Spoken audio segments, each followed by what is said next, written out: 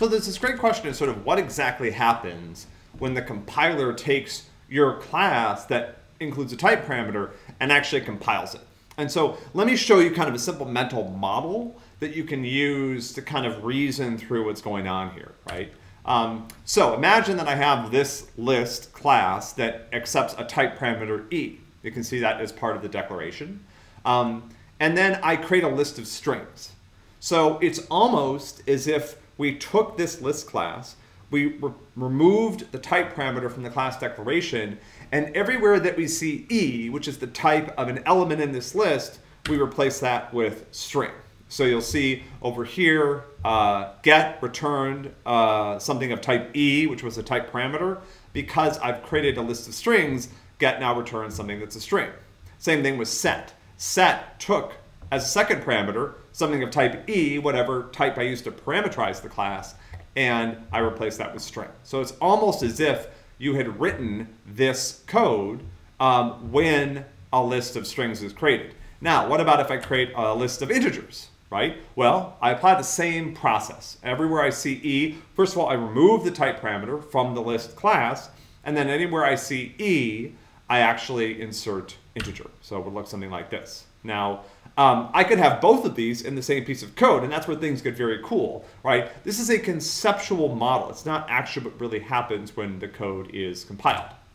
And it's actually sort of important that you understand how this works because it's definitely not what happens. So here's what the compiler does with those type parameters.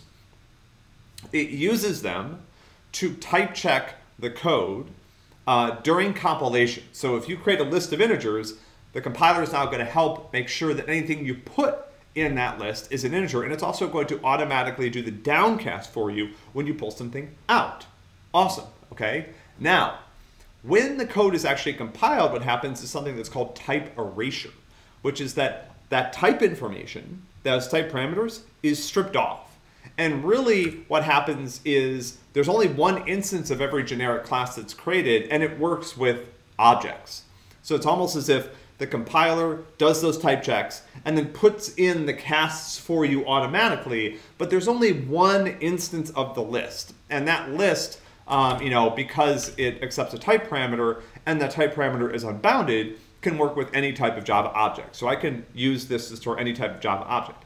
If I use an unparameterized or a bare list, what I really get is almost as if I included object as a type parameter. So everything that I put in will be an object, and will be an object when it comes out. That's usually not what I want, because I want the automatic type checking done by the compiler and the automatic casting that's done to make it more easy to work with the elements of the list.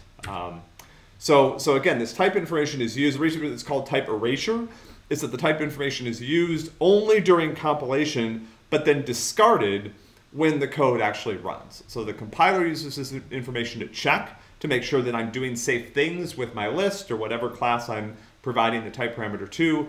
But then when the code runs, that type of information is actually gone. So, again, and you might, this mental model might encourage you to actually think that there's a different instance of every class created for every different type parameter. There are languages that work this way.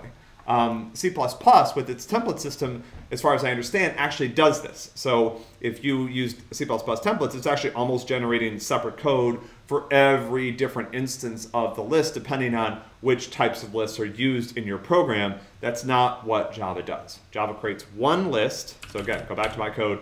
Java creates one list. That list works with objects, but the casting is done automatically for you by the compiler. So like the casts are inserted.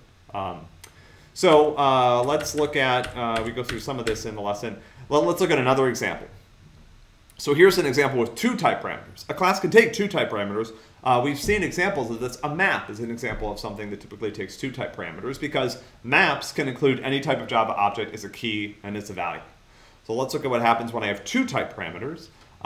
So here, this is a map from string to double. String is k in this, and double is v. And so it's almost as if I had written this code, where everywhere I see k, I replace it with string, and everywhere I see v, I replace it with double. So my get method takes a key of type string, because this is a map from strings to doubles, and returns a double because the values are doubles. My put takes a key and a value the key is now replaced by string, the value is replaced by double. So this is how it will work in the case where I have more than one type parameter as part of my class. But again, the key thing to understand is when the code is compiled, there's only one instance of my map class or my list class that's created, and it only works with objects. These types that are provided as parameters are only used by the compiler to check your code and make sure that it's safe. Now that's super useful. I don't want you to think that that's not important, but at runtime, the type information is no longer there. That's type erasure.